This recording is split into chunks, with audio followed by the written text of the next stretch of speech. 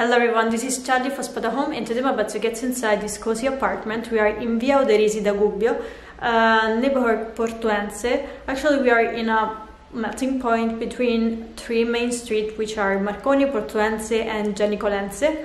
And from here you can get the main means of transportation are the buses that we get to connect it to the city center or to Marconi and Termini, city center to Piazza Venezia.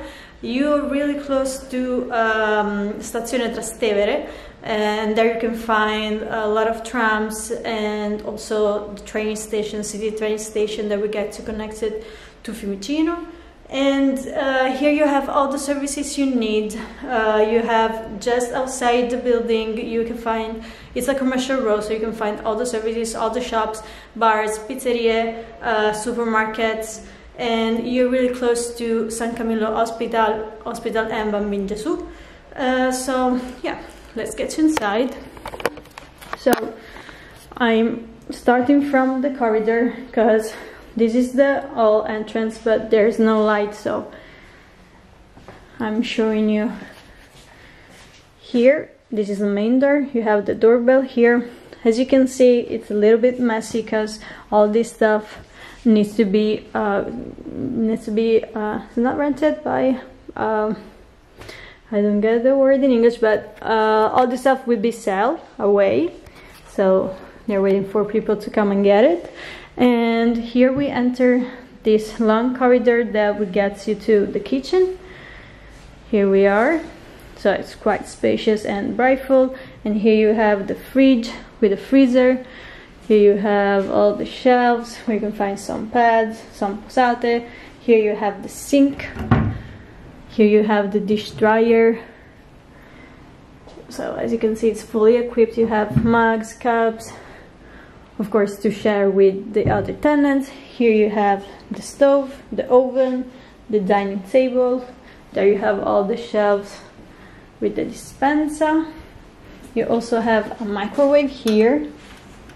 There you go. And this little balcony area. And this is the view that gets on the interior of the building condo complex.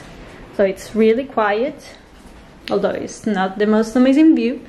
And here along, actually here, the first bedroom is right there, so bedroom number 1.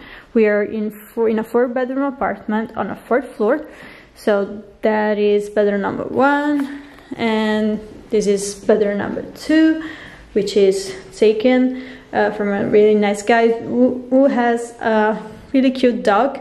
And she's really nice, really calm, and for most of the time she lives in the bedroom, so you won't have her around the house. Here we have bedroom number 3. Here we are. As you can see, it's quite messy because still, as for the entrance, there's a lot of stuff that needs to go away. And here you have a single bed, but once it will go away, you see there's a really big space. So here you have the single bed, you have the desk, the view on the entire condo complex. Unfortunately, it's a rainy day, so the light's not quite good. You also have a mirror right there. Here we have bathroom number 1, which the tenants told me that it's female use only. So here you have the bathtub. You have a really big sinks with the cabinets, you have a big mirror, you have the bidet, you have the BC right there, and you have the eating center and the laundry machine, which is shared between all the tenants, so the guys will enter just to use the washing machine. And here we have bathroom number 2, which is mainly guys, used by guys, so it's smaller than the other one, but still you have the sink, mirror, you have the shower here, you have the WC, you have the bidet, and here we enter bedroom number 4, which is the smallest one. So So here you have a single bed, you have the desk there, you have the eating center. The view is on the interior of the condo complex as well. And here's the wardrobe. There you go. Of course, all these bags will go away. And here we are.